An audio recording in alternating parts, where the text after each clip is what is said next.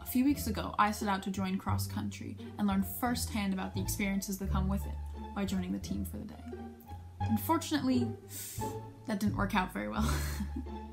However, I was still able to, I guess, awkwardly follow around the track team, and while it may not sound as cool, I actually ended up having a really good time.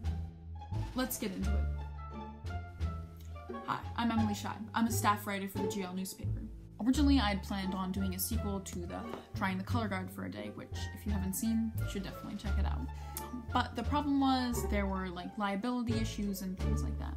So while I wasn't able to actually run with the team, I was able to follow them, film them, and interview them. The first day I decided to go out to the cross-country team was Tuesday, October 24th. It was kind of like a dark, brooding day. You could almost feel the anxiety in the air, and because it was so gross outside, there actually wasn't a lot of running being done.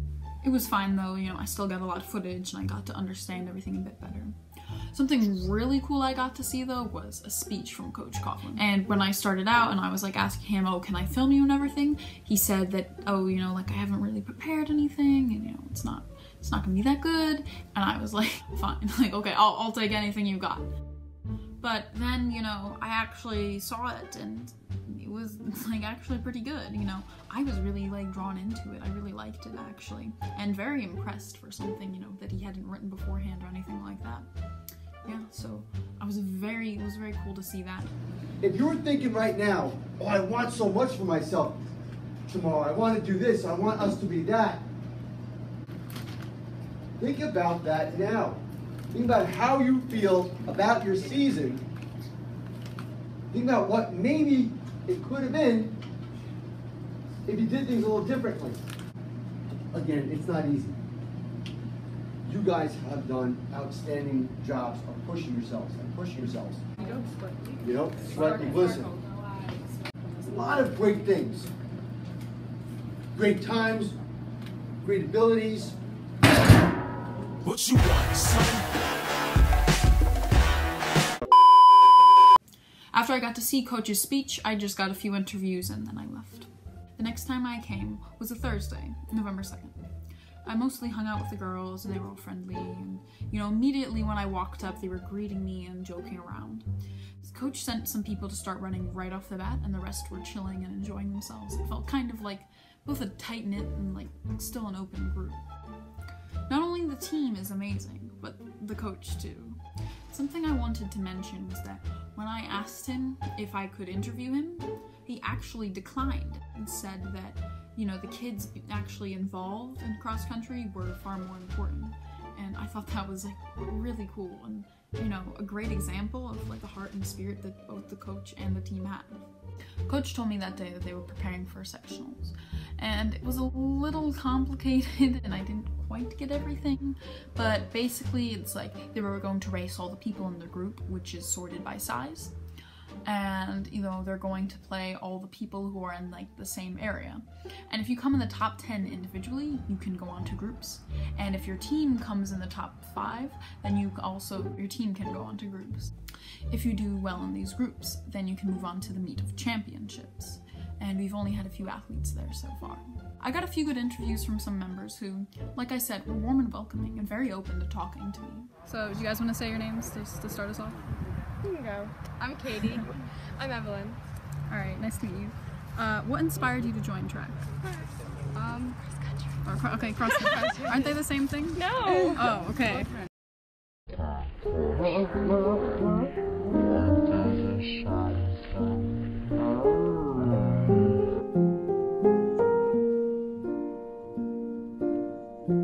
All around me are familiar faces, worn out places, worn out faces, bright and early for the daily races. Okay. So, what inspired you to join cross country? We made her. Okay. Yeah.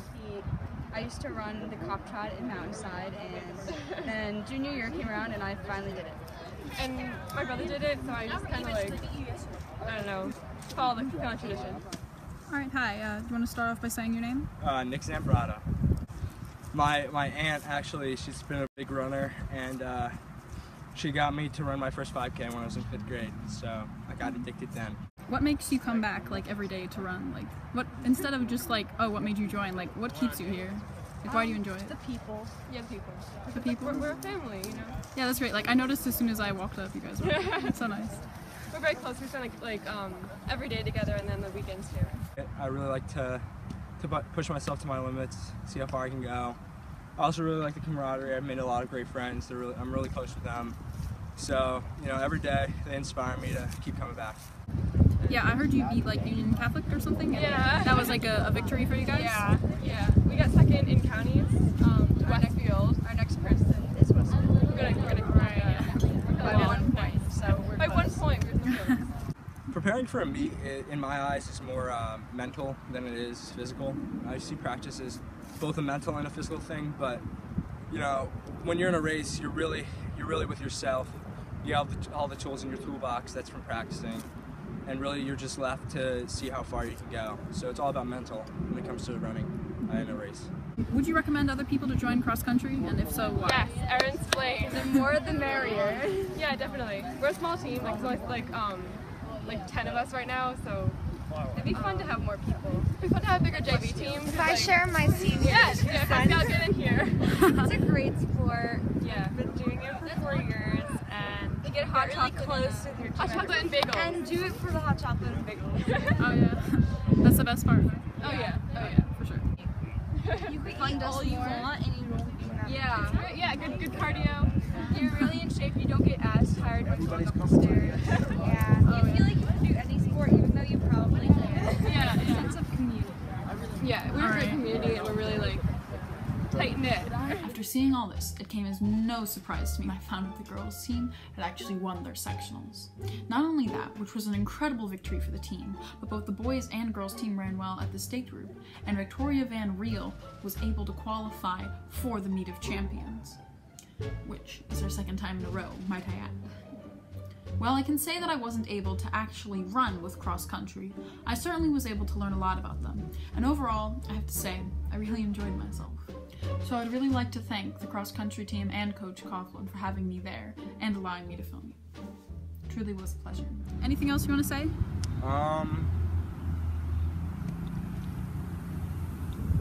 Just I've had it now that I'm a senior. Looking back on joining this team, I would say it was like the best decision I've ever made, because you know it's given me all the tools to be successful inside, outside of school, and yeah, it's taught me a lot of lessons about myself. So really, if you really want to sharpen the saw, just join it.